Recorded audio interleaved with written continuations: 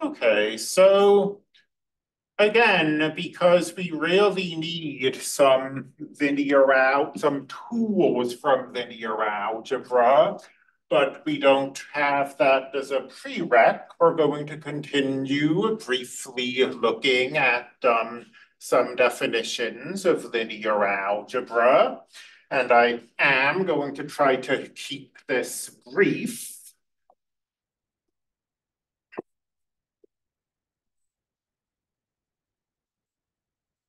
Especially,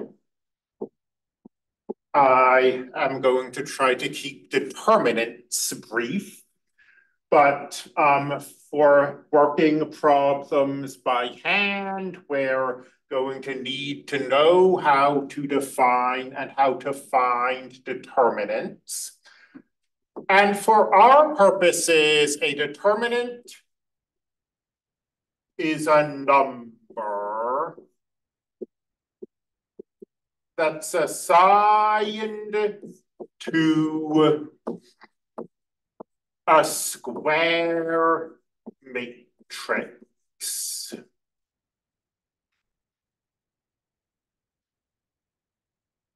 In linear algebra, we would go into more depth. You can think of this in terms of area. If a determinant of a matrix is 0, something special happens. But for our purposes, we really mainly want to be able to find determinants. And finding determinants by hand starts off not so bad and then gets just worse and worse as the matrix gets bigger. But let's say you have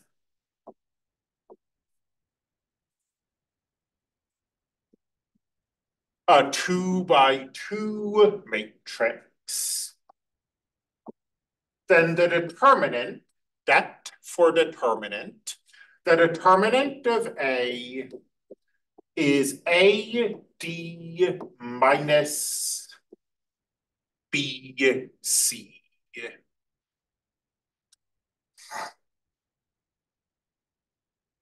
So we multiply the numbers on the diagonal and the numbers on the anti-diagonal, and we subtract them. So that's not so bad.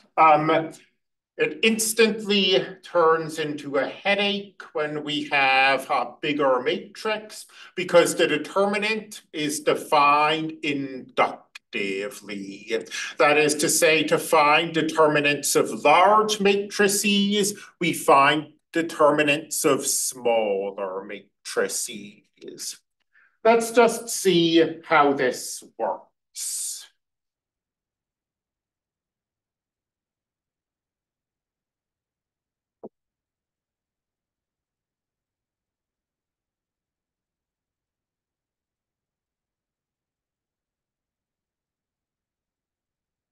So let's say we have a 3 by 3 matrix. The determinant, finding the determinant by hand is kind of weird. It involves making a bunch of choices, but none of the choices matter ultimately. Well, I say a bunch of choices, really just one choice. We're going to select a row or a column. From a mathematical point of view, what row, what column, it doesn't matter. Some rows or columns might be easier to work with than others, and I'll talk about that a bit in a moment. But let's select, well, that's you. Select a row or a column. The DEF. DEF, great. So when we have this 3 by 3 matrix, we can create what's called a sign chart. And we really don't have to create the whole thing. But a sign chart is we put a positive number in the upper left, and then we alternate signs. Positive, negative, positive, negative, positive, negative, positive, negative, positive. And we're going to create an expression with D and E and F. And there's going to be a negative D because of that negative sign in the D location. There's going to be a positive F because of this positive sign in the F in the E location. Sorry about that.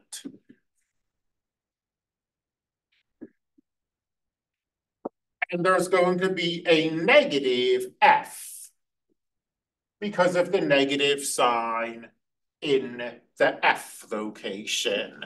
And again, once you've done this once or twice, you probably don't bother actually writing this down. You probably just think mentally, positive, negative, positive, negative. We always start with positive in the upper left. And now we're going to multiply this negative D, this positive E, and this negative F by something. And those things are going to be determinants. An alternative notation, which I'm going to use now, is that if we want to talk about a determinant of a matrix, we can write the matrix, and instead of having closed brackets around the matrix, we have vertical lines. So it's going to be D times a determinant plus E times a determinant minus F times a determinant. To find the determinant, take this D, and now one nice thing that I can do on the whiteboard that I couldn't do on a chalkboard is to scribble stuff out and then make the scribbles go away. So we look at this number D. It corresponds to this entry here in the matrix. We're going to cross out the column that contains D. And we're going to cross out the row that contains D. And when we've crossed these things out, you see we have 4 numbers left. They're in a grid. We'll think of this B, C, H, and I as being a matrix. And that is the determinant we'll take.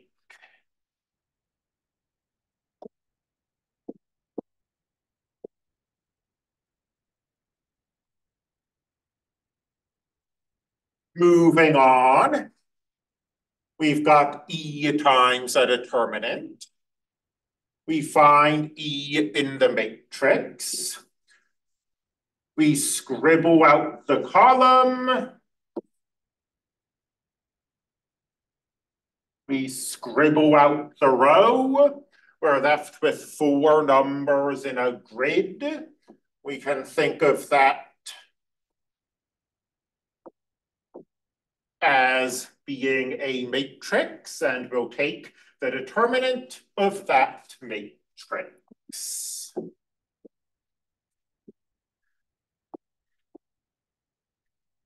And then moving on, so F, what should go here then? What 4 letters? A, B, G, H. A, B, GH is exactly correct. Thank you. And then we can find these three determinants because we know how to find the determinant of 2 by 2 matrices. We multiply the diagonals and the anti-diagonals and subtract them. So negative D times BI minus CH plus positive E times AI minus GC minus F AH minus BG. So that's how you find the determinant of a 3 by 3 matrix. It's not terrible. It's not the end of the world, but the instant you try to go higher than 3 by 3, things kind of go. I'm trying to think of a polite way to say this without swearing. Things deteriorate very quickly and very badly.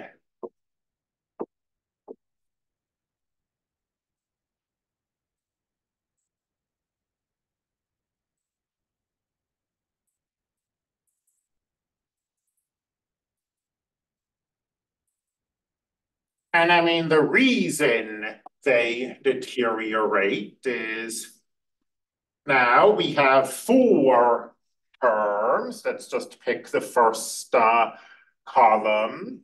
A, negative E, I, M.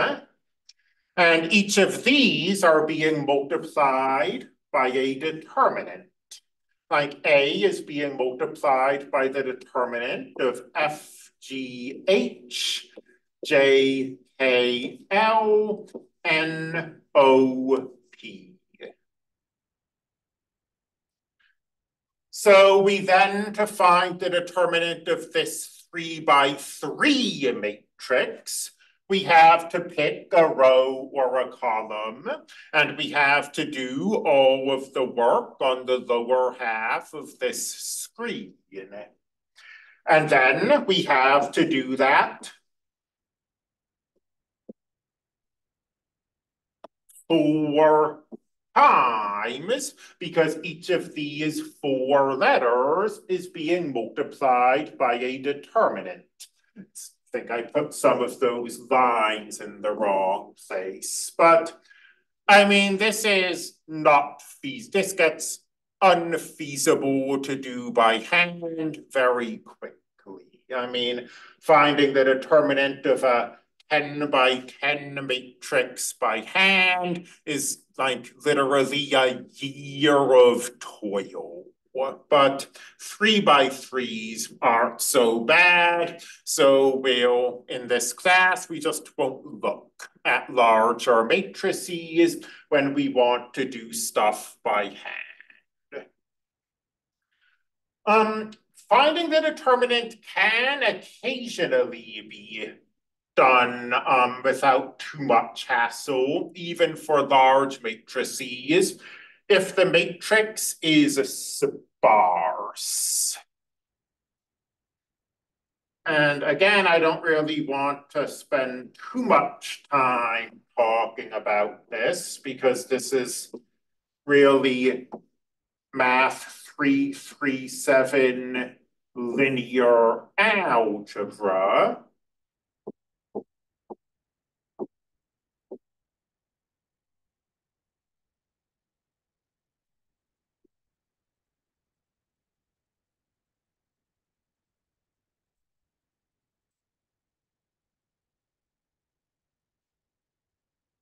But maybe this is a little too sparse. Let's move that one. A matrix is called sparse if almost all the entries in the matrix are 0. It's it's sort of an unusual event in mathematics. It's a word that everybody uses, but there's no formal definition for it. Like there's no fraction where if this fraction of the entries are 0, we call it sparse. It's just sort of understood informally. And the reason for that is if we select a row or a column whose entries are almost all 0, I mean, let's look at what happens when we select that first column. We've got positive 0 times a determinant, minus 0 times a determinant, plus 0 times a determinant, minus 0 times a determinant, plus 1 times a determinant. And we're not going to bother finding most of those determinants because they're being multiplied by 0. So what's the use of spending 5 minutes figuring out what that number is when we're about to multiply it by 0 and the entire thing will just go away? In fact, the only one of these 5 determinants that ends up mattering is the one we get from this one. And let me see, it was positive, negative, positive, negative, positive.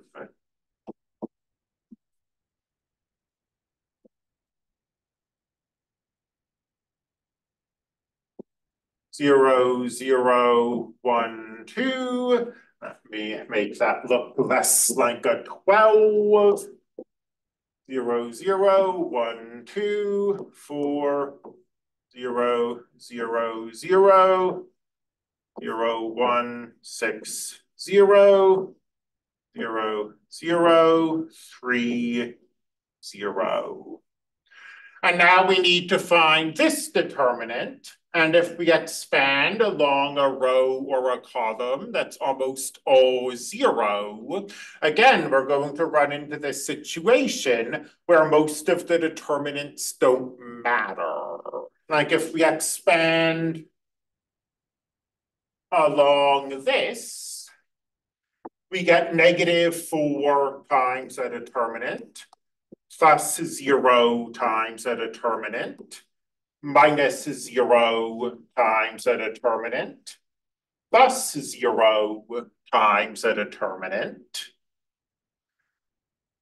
And only the -4 determinant matters. We don't bother finding the others because we're going to multiply them by 0 and they're going to go away.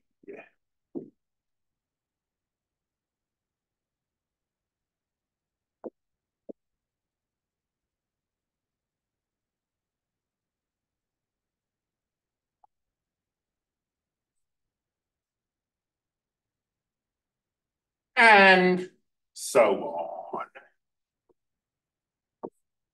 I'm about out of space, but this problem is about done, so I guess that's okay.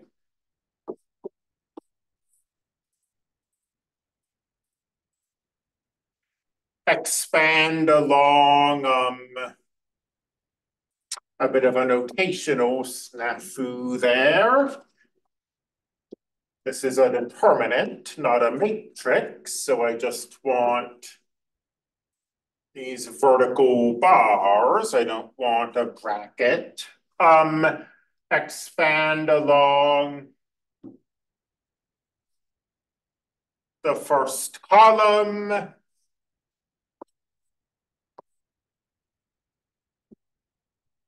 We wind up with Positive 0 times something minus 1 times something, positive 0 times something.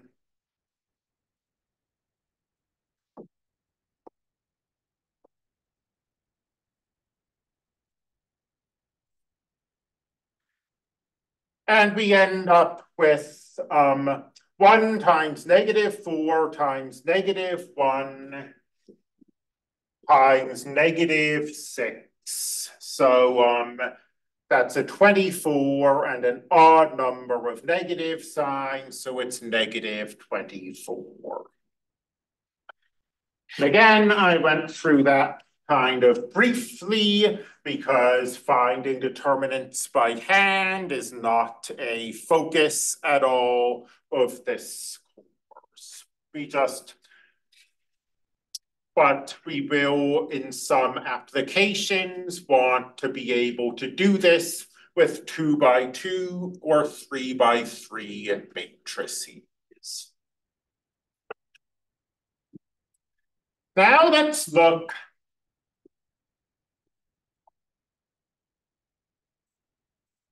at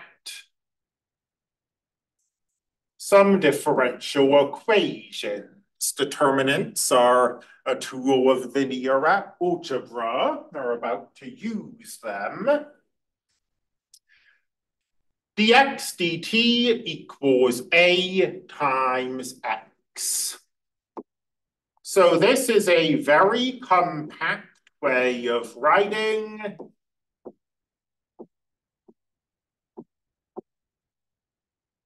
linear homogeneous differential equations. And we're going to look at cases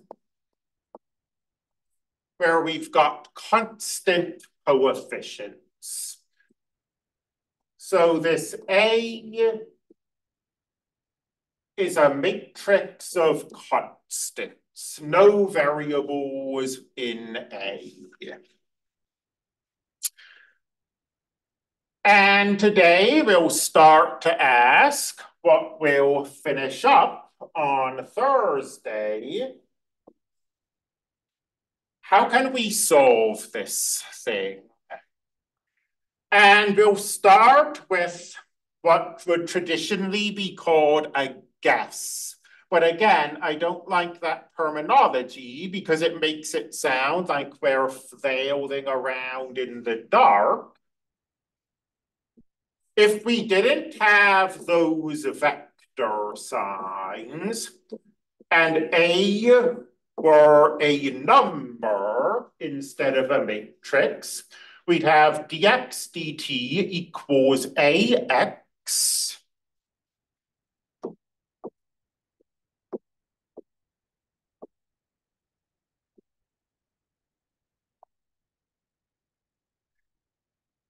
and we would be able to solve that using separation of variables. And our answer would be an exponential function.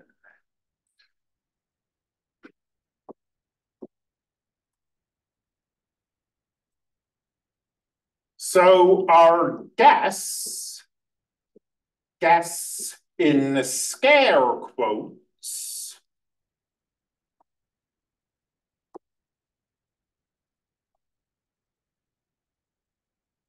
is that we'd like to make our solution look like an exponential, because that's what worked in the previous case.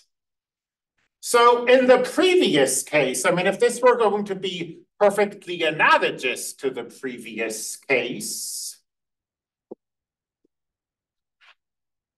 then we would have the matrix A up there.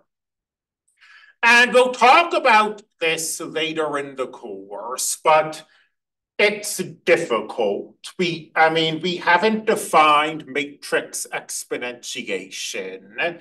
And when we do define matrix exponentiation, it's going to be in terms of an infinite series, an infinite sum. So not something that's easy to work with. So let's see if we can make this a solution where instead of having a matrix up there, we have a number up there. And that number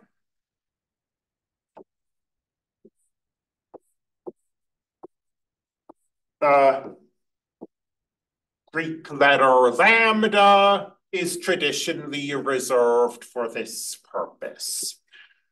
So can we make x equals c e to the lambda t be a solution? Well, let's find out. So we want x to be c. C is a vector here, and x is a vector. But lambda is just a number. So e to the lambda t is a number. And we'd like this to be a solution. I'll put a question mark in because it's not clear that this is going to work. To x prime equals a times x. Well, x prime equals, so c is a constant. I mean, it's a vector, but it's a constant vector. It just sits there when we take the derivative. The lambda comes down via the chain rule. So x prime equals c lambda e to the lambda t. And this is supposed to equal a times x, where x is c e to the lambda t.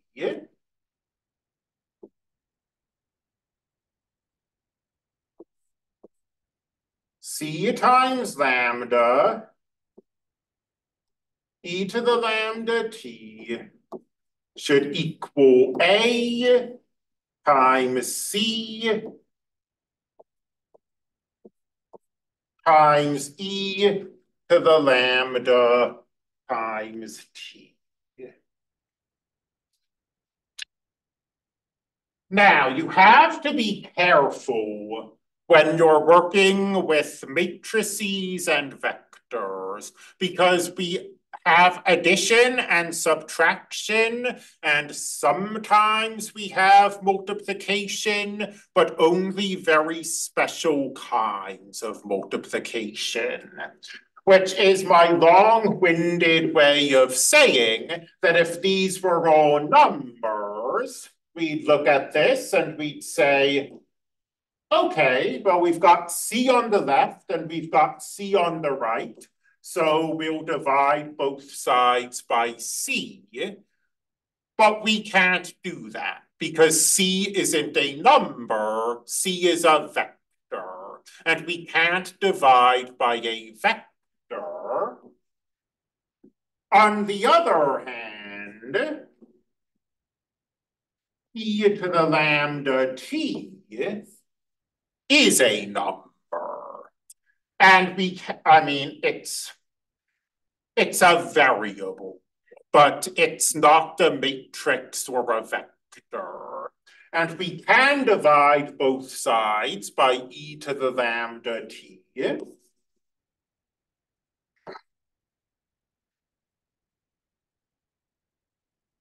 And we get, rearranging things slightly, we get that lambda times this vector c equals a times this vector c.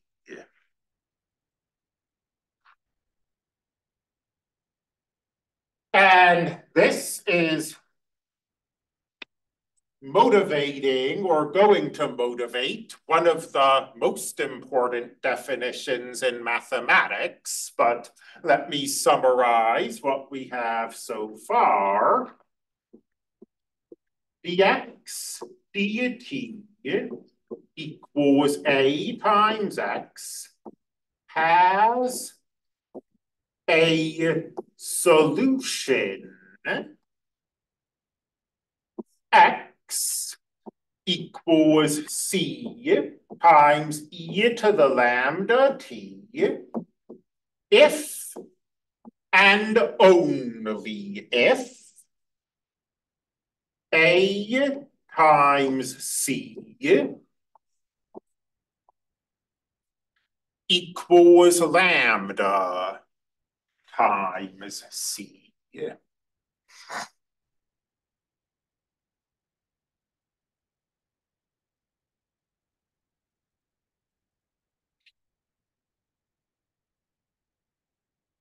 And we're going to assume here that this vector c is not a vector of all zeros. And that's just because, I mean, the vector of all zeros, you take its derivative, it's its own derivative, a matrix times the vector of all, I mean, this is the trivial solution. We call it trivial because we always have it, but it isn't interesting in any of the situations we care about. So we assume that that vector is not zero, so that we're not just getting the trivial solution x equals 0.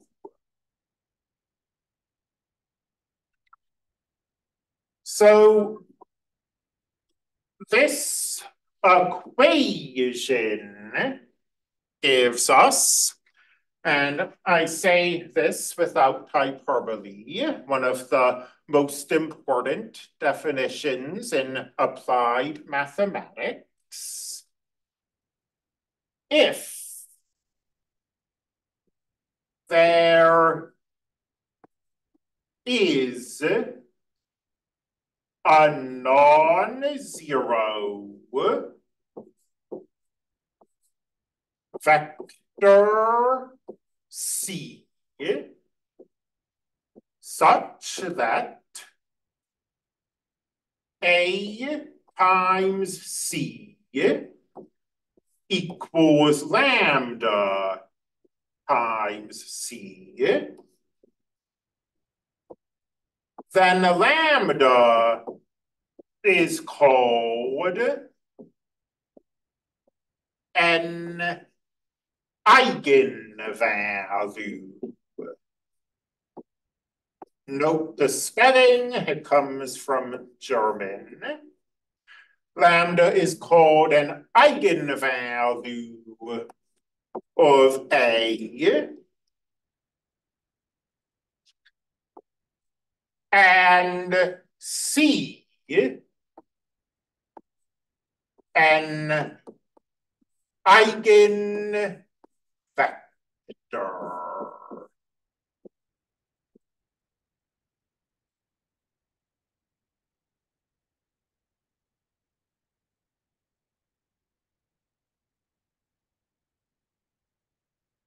So, at least in the most general terms, our goal was to solve this if we can find eigenvalues and eigenvectors, we can find solutions. So, I mean, there's more to it than this. We'll talk about it on Thursday. But in general, to solve an equation like this, we need to find the eigenvalues and eigenvectors of the matrix A.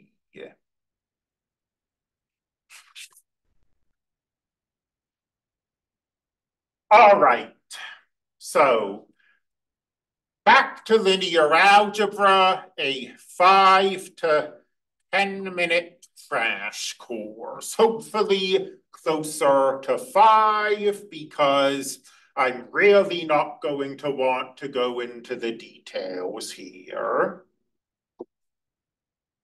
And I don't want to go into the details just because we're not going to need them to do differential equations, and that's what this course is.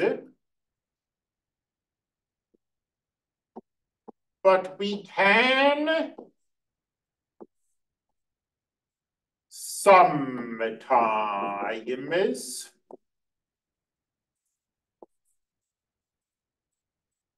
multiply two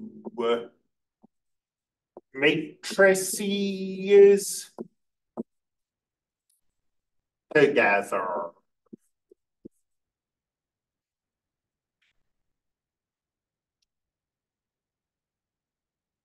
I say sometimes.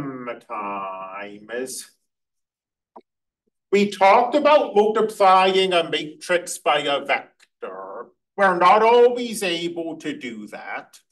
Do you remember what condition the vector has to satisfy for this multiplication to be defined? Yeah. Okay, so it's dimensional, by which I mean that the dimensions have to match in that way. The vector has to have as many rows as the matrix has columns. So when we're multiplying two matrices together, it's the same deal. This multiplication is only defined if those inner dimensions match. And the result of this product is a matrix, and the outer dimensions give the dimension of the product.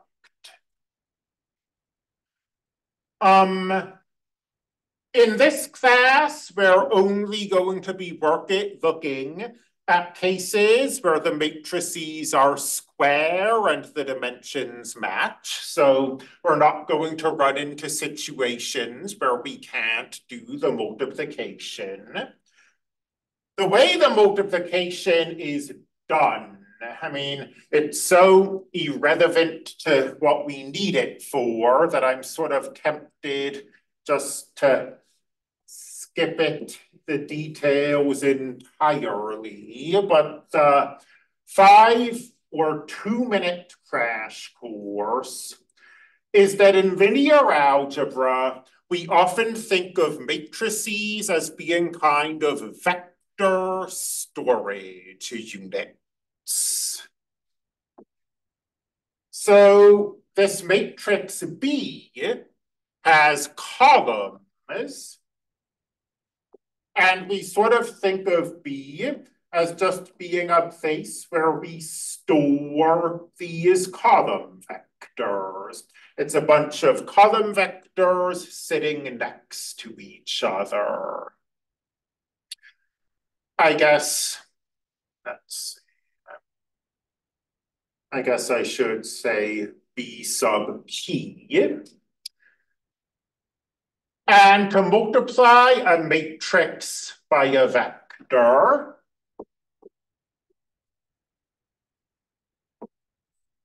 we multiply the matrix by the first column of the vector, by the second column of the vector, by the, now I'm just writing gibberish, got my flow thrown off by the third column of the matrix.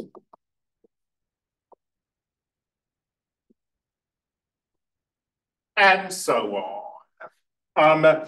This is how matrix multiplication is defined. And these dimensions have to match because those dimensions matching allow you to do these multiplications.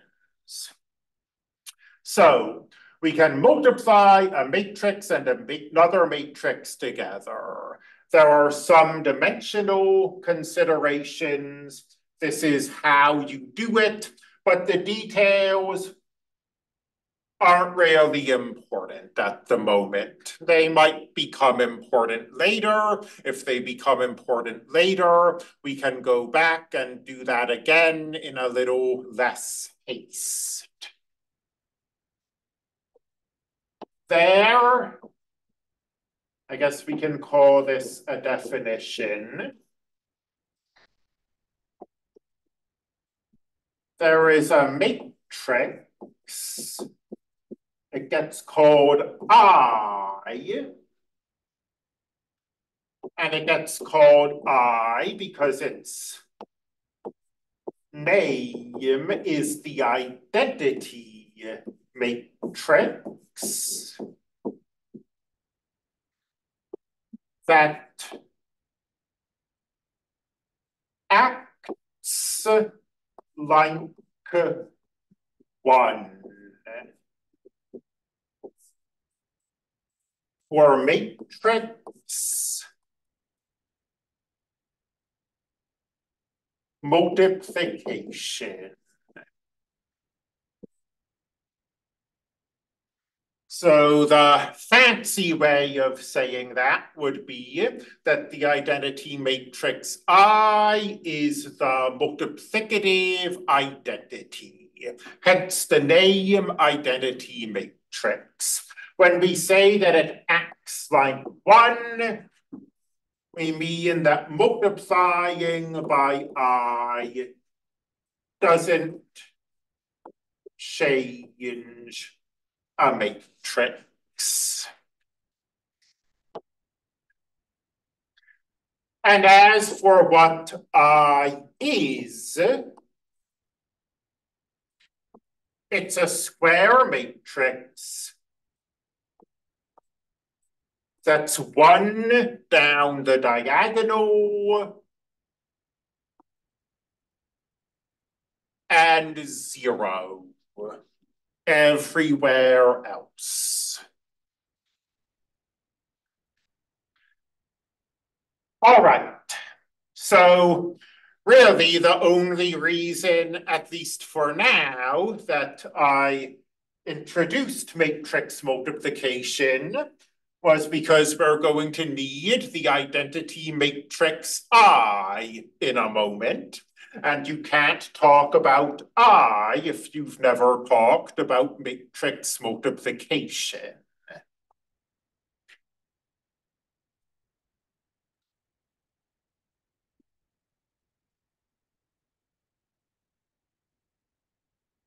Okay, back to differential equations. Can we solve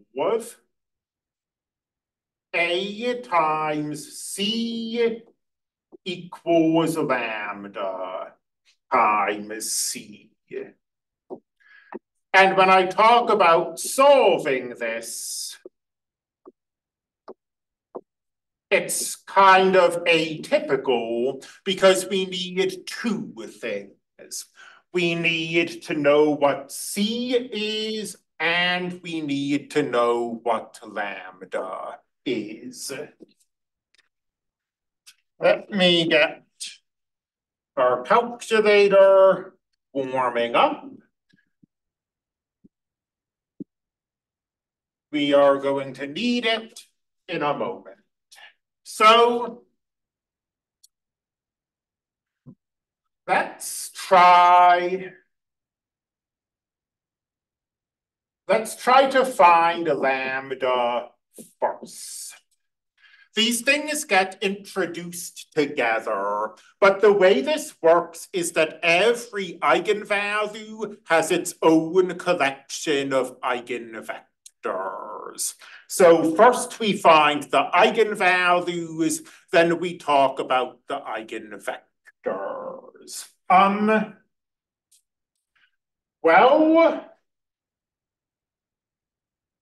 here is some perfectly legitimate algebra that we can definitely do. We can subtract the same vector from both sides. Here is some completely illegitimate algebra that we are not allowed to do.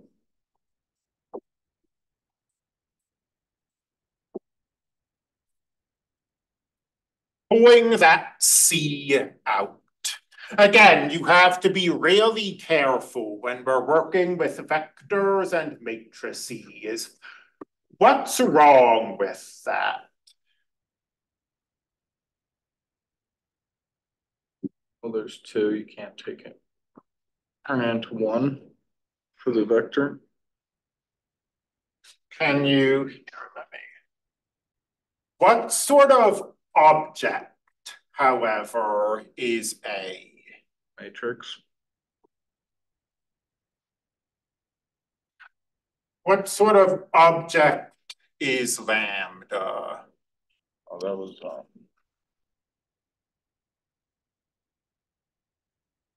oh crap. It's okay. Yeah. The point of all of this, we started by saying, well, what you'd sort of expect would be to have an A here, but that's a problem because you can't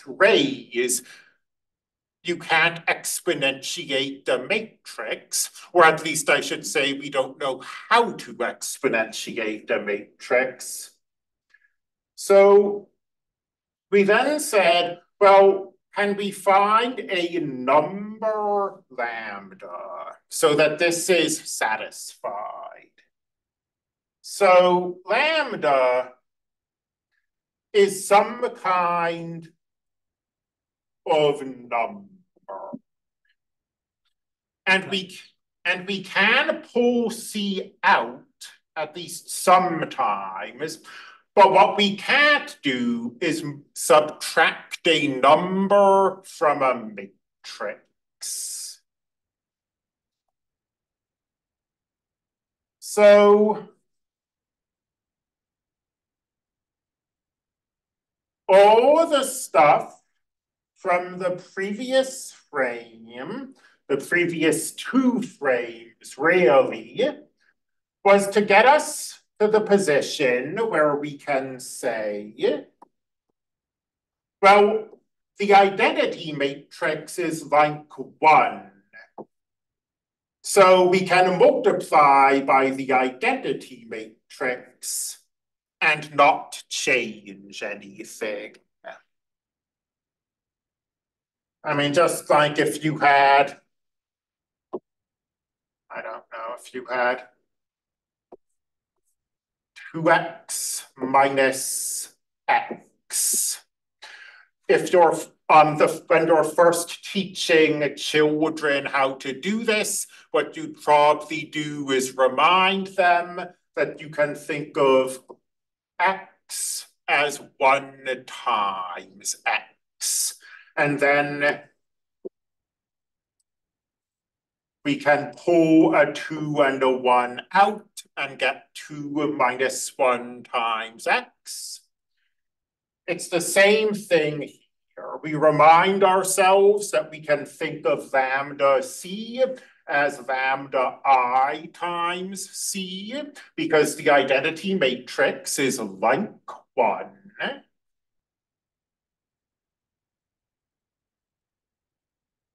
And now when we pull C out, and I was being a little sloppy earlier, I'm going to pull C out on the right. We get A minus lambda I times C equals 0. And this is a perfectly legitimate bit of simplification.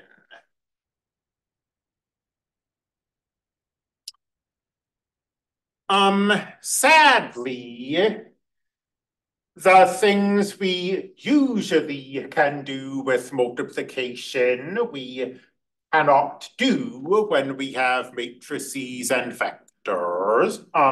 The zero product property does not hold, so this does not tell us that A minus lambda I equals 0. What we are going to do now is to cite a theorem of linear algebra. That an equation like this has a non-zero solution. Remember that we do not want that vector z, that vector c, to be the zero vector. So this has a non-zero solution if and only if the determinant of the matrix is equal to 0.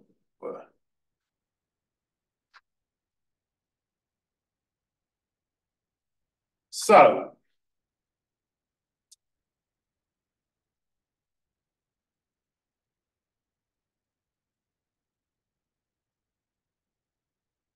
the determinant of A minus lambda I.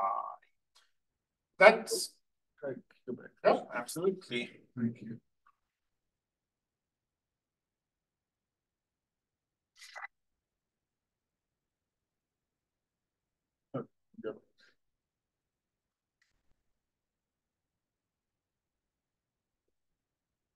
So the determinant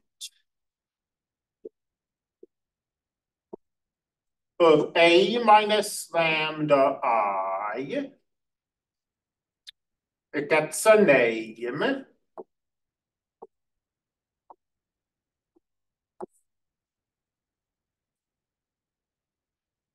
It's called the characteristic polynomial.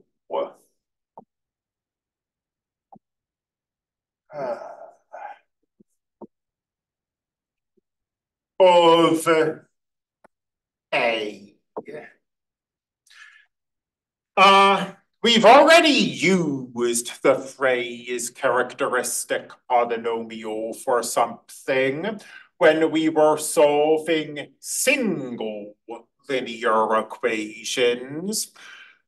This is going to turn out to be basically the same thing. I mean, when we were solving individual linear equations, we were looking for the roots of polynomials. Now we're looking for eigenvalues. And the eigenvalues are the roots of this characteristic polynomial.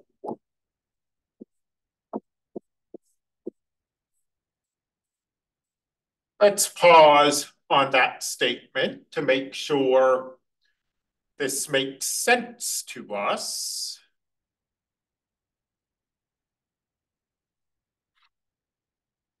So lambda is an eigenvalue. If and only if we can make this equation true. This equation we can solve if and only if we can solve this equation.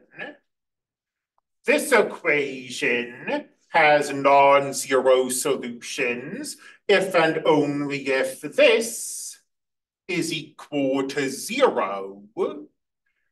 The determinant of a minus lambda I is a polynomial in lambda. It looks like lambda squared minus 5 lambda plus 1 or something. So to find the eigenvalues, we're setting this equal to 0. So that's why the eigenvalues are the roots of this polynomial. This tells us some really important stuff. Let's say that A is n by n. So n rows, n columns.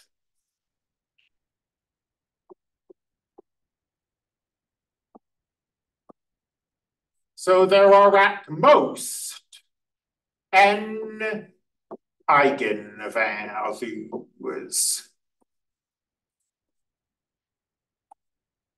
There could be fewer than n, but if A is n by n, this is an nth degree polynomial.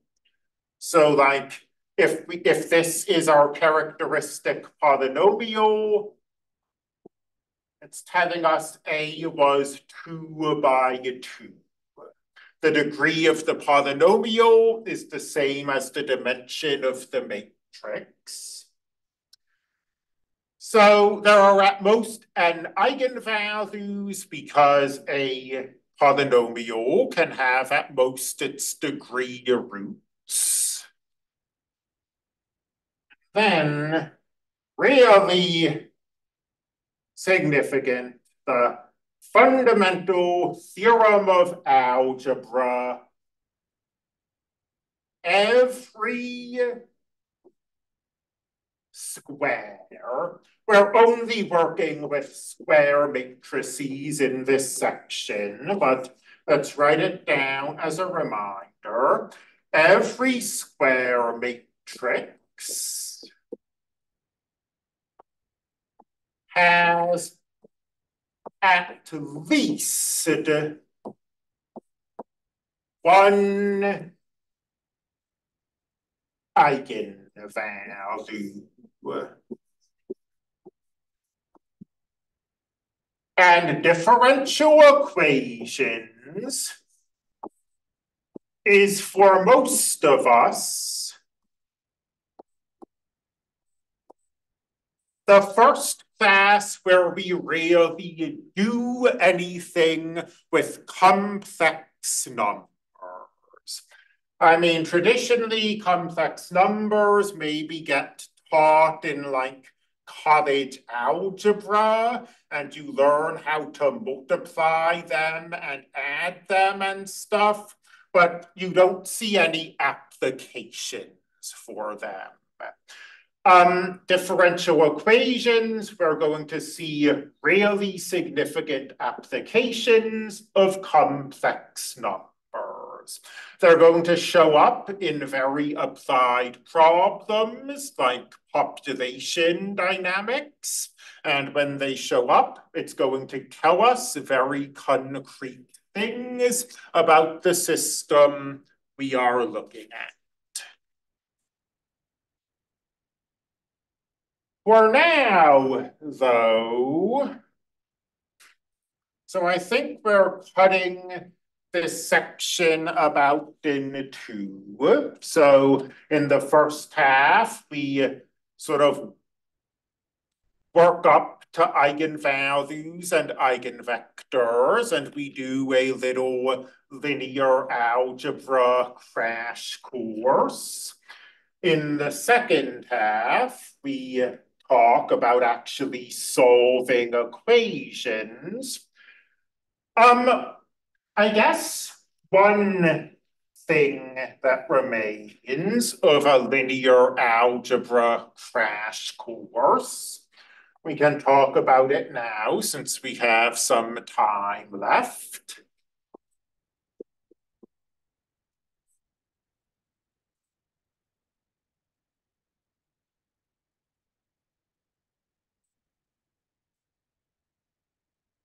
Is finding not eigenvalues, that's what we just did. Finding eigenvectors.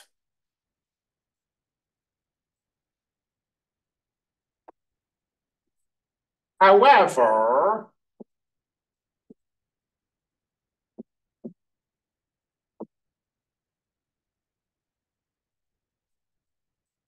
we are not going to explain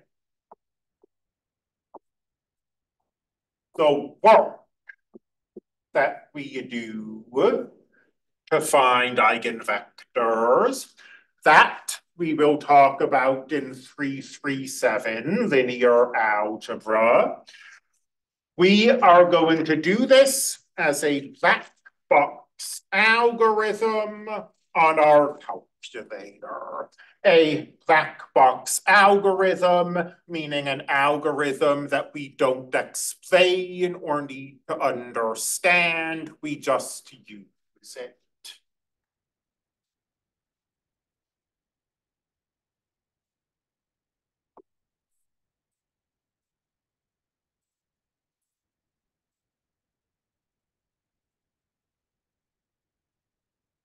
So we need to solve this to find the eigenvector. It will probably be easier to discuss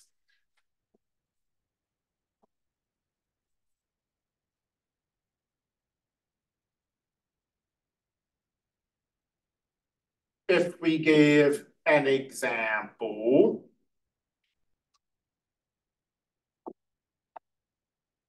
And for time reasons, now that I think about it, no, we really should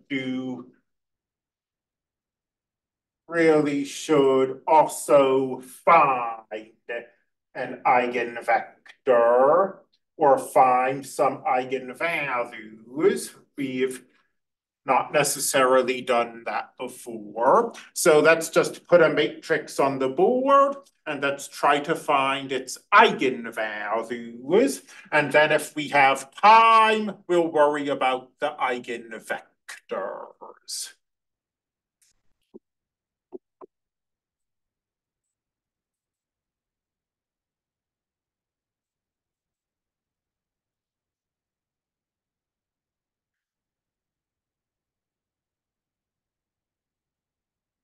So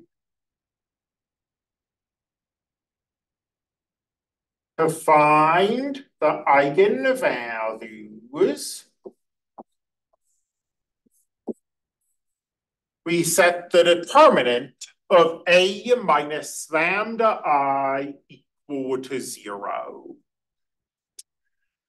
And what this minus lambda I is going to do is it's going to put minus lambdas on the diagonal.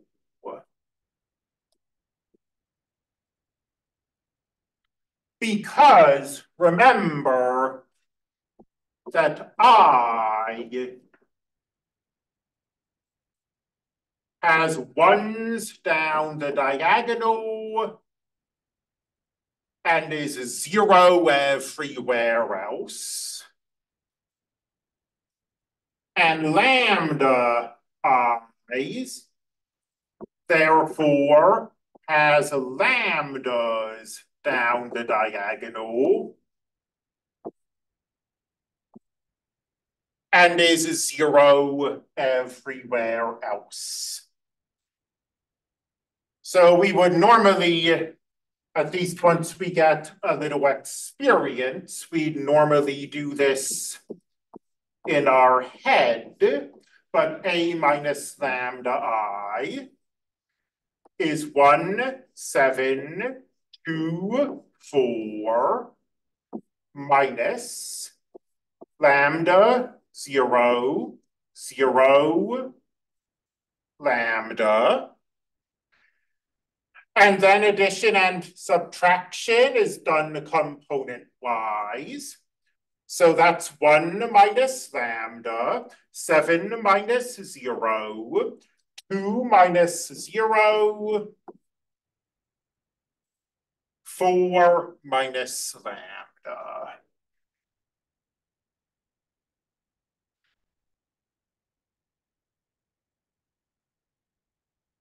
So here's a minus lambda I.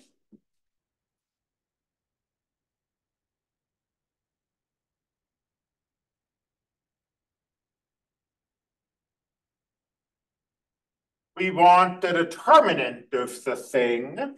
Well, fortunately, for 2 by 2 matrices, finding determinants isn't so bad. You multiply the diagonal and the anti-diagonal elements and you subtract them.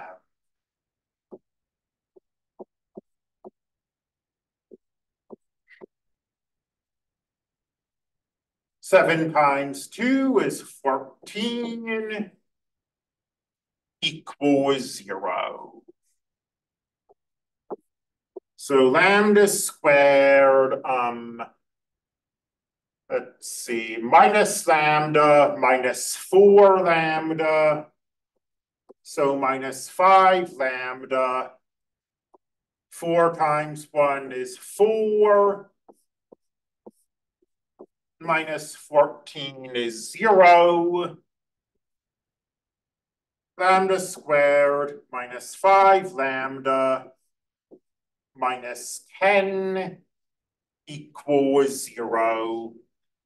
And now, I mean, hopefully this is something you can already do, but if you've allowed the quadratic formula to fall out of your memory, you absolutely need it in this course.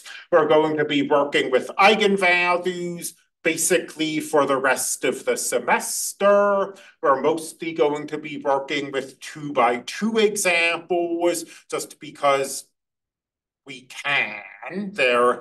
It's work we can do by hand. And if you've got a 2 by 2 matrix and it doesn't factor nicely, then you need the quadratic formula to find the roots. Negative, negative 5 plus or minus the square root of negative 5 squared minus 4 times 1 times negative 10, all divided by 2 times not negative 1. Sometimes I just write things and I don't know why. 2 times positive 1, 2 times A. And then you would simplify that. It's going to be important in this class to know, like, is this a big number? Is this a small number? Is it positive? Is it negative? And probably if you want to know whether this is positive or negative, you're going to find out by going to your calculator and simplifying. All right, we are not done with this section because Well, because we had to do our linear algebra crash course, but I anticipate finishing this on Thursday. Doing one section this week is just what I expected.